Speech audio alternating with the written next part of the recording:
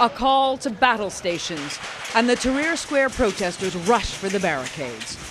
It turns out it's a false alarm. There's no attack, but it does show how fiercely they'll defend this territory.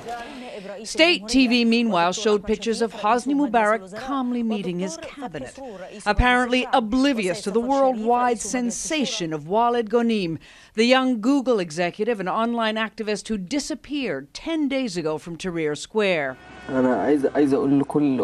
Upon his release from custody today, he said, "Please don't make a hero out of me.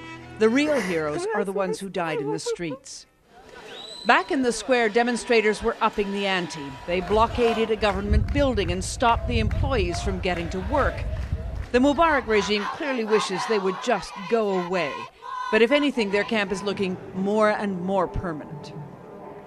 People all over the world are talking about the demonstrators in Tahrir Square, but the question is who, if anyone, is talking for them? Demands lead this protest. The Egyptians will not accept representatives of the current state.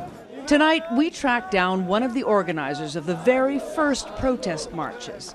Ahmed Abbas said they never imagined this protest would explode into a movement truly popular and still with no formal leaders. That's what's confusing the system the most. They want to find someone, and there's no. It's everybody. Ayman Noor, a well-known opposition leader, joined the demonstrators last week and was hit in the head with a rock. And now you have headaches? No, I have different headaches. Yeah. Mubarak headaches. In 2005, Noor challenged Hosni Mubarak in presidential elections and ended up in jail. He agrees the protesters have no leader, and there is only one way to end the standoff now.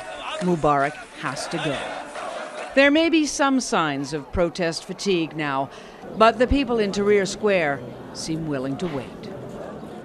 So tonight, we've got a stalemate with apparently limitless quantities of stubbornness to go around on both sides. Katie? And Liz, as you well know, this has been going on for some time.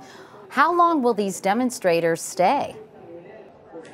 They still sound pretty committed, and I can tell you that I went to ask them today how they were managing to wash and use the washroom down there in the square, and they told me that there was a dilapidated public washroom, and lots of volunteers came from the crowd who knew how to do plumbing. They fixed it up, it's working, they're now equipped for the long haul. All right, Liz Palmer in Cairo tonight. Liz, thank you.